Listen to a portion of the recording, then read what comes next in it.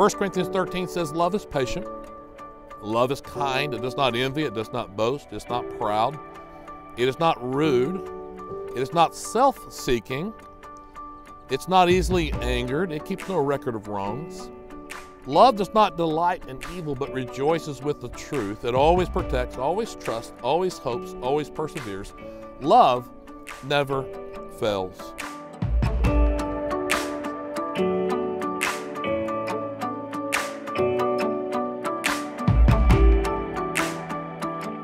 Father, we thank you for the gift of marriage.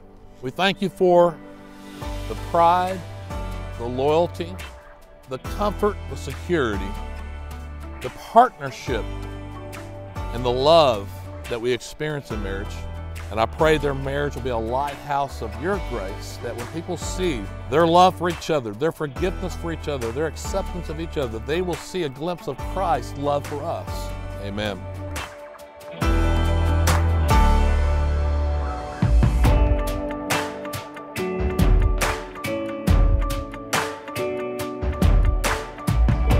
Anybody that knew Paula would agree with me that she would be extremely proud of you and the choices that you've made in your life and the woman that you are today.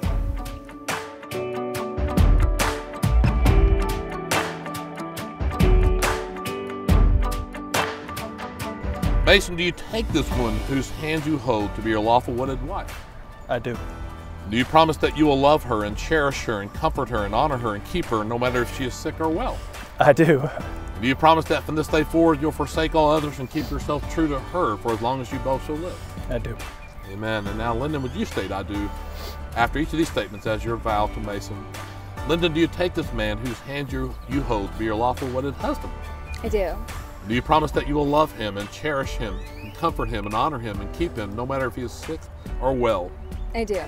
Do you promise that from this day forward you'll forsake all others and keep yourself true to him for as long as you both shall live? I do.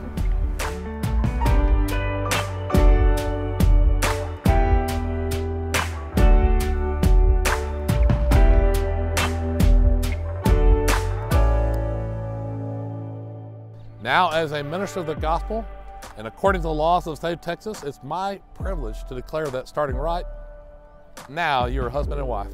And as the Bible says, what God has joined together, let man not put asunder. You may kiss your bride.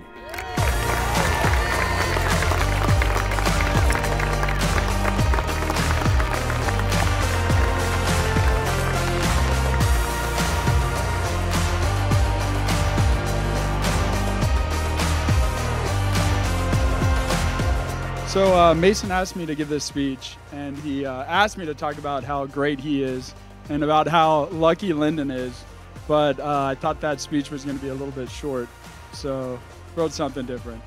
The Gibsons are great people. They're literally some of the most wholesome people you ever meet, and they're some of the best friends you could ever ask for. And you know, you're going to really fit in with the family, and I think you're already one. Welcome to the Gibson family.